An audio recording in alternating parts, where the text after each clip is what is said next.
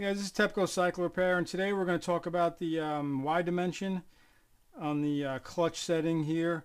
And this is on this is a 2007 125 SX.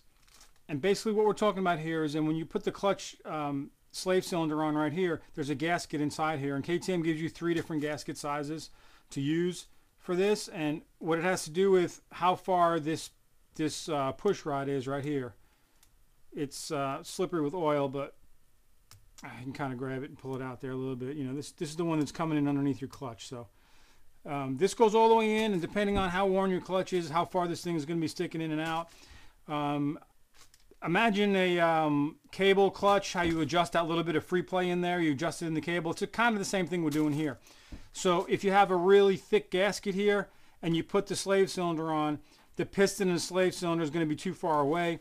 So you're going to have to squeeze the lever a whole lot more in order to activate the clutch and push that in. So by doing that, your clutch is going to deactivate all the way in. The lever is going to have to be in further, and it's going to activate really close to the bar. And on the other end, if you put a really thin gasket there and you mount it on, it's going to be right up against it. So as soon as you start pulling that clutch, it's going to start pushing that. So it's going to disengage far out, and it's going to engage when the lever is all the way out.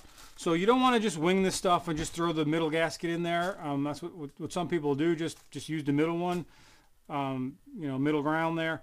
It's easy to set it up. So let's take a look and let me show you. And basically what you have to do is you have to measure the distance between this flat surface right here and this center push rod. Okay. So there's a special tool you can use for it. It's got a flat surface that you put across here and here, and then you slide it down. Now, if you're like me, most people have calipers like this right here, and you really can't do that because when you set this up on the side, you're not able to get down to the middle.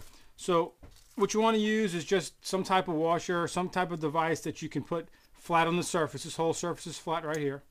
And I like using this washer because with the washer, okay, I can put this kind of right there and then slide the center piece out. You can see the center part of the caliper sliding out.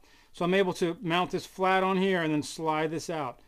All right, that's why I like using this washer like this right here. So first you got to start out with setting it at 0. So what I'm going to do, I'm going to use the flat surface right here. Just going to put the washer on there. I'm going to take the caliper. Okay, caliper is it's on right now. We have it on. Let's see what we have it on here. Okay, there's metric. 0 it out.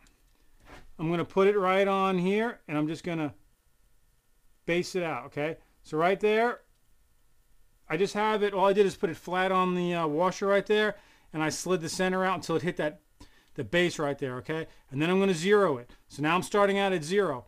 Now I'm going to go over here to the side where the push rod is and do the same thing, except I'm going to put it flat on the washer, and I'm just going to slide it down until it touches the push rod right there. Okay, and I'm at 3.58 millimeters. All right, so 3.58 millimeters. Then you go to the owner's manual, and you can see here 3.58 millimeters. We're going to be, okay, it's going to be the thinnest gasket, a 0.30 millimeter gasket. It's 3.0 to 3.3 millimeter.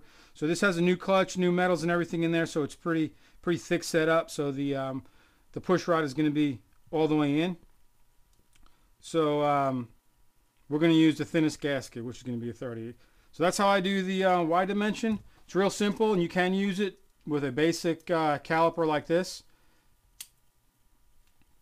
Okay, again, you just set it up here. Use the surface. 0 it. And we'll try to bring you in close as I can. This is a helmet, a hat camera right here that I got set up, hat mount. Right there till it touches, bring it up. Okay, so that's all you got to do. Real simple. Don't take shortcuts. Use the right gasket. The clutch will feel a lot better. Make sure you bleed it out properly and all that other jazz there. Get that all right. But that's simple. I'm going to be doing a video next on the X dimension as soon as we get the piston. I'm waiting on the piston to come in. As soon as we get that, I'll show you how I use. Got a couple tools I made for the X dimension, and we'll do that one next. All right. That's all I got for you now. I'll see you next time. TEPCO Cycle Repair.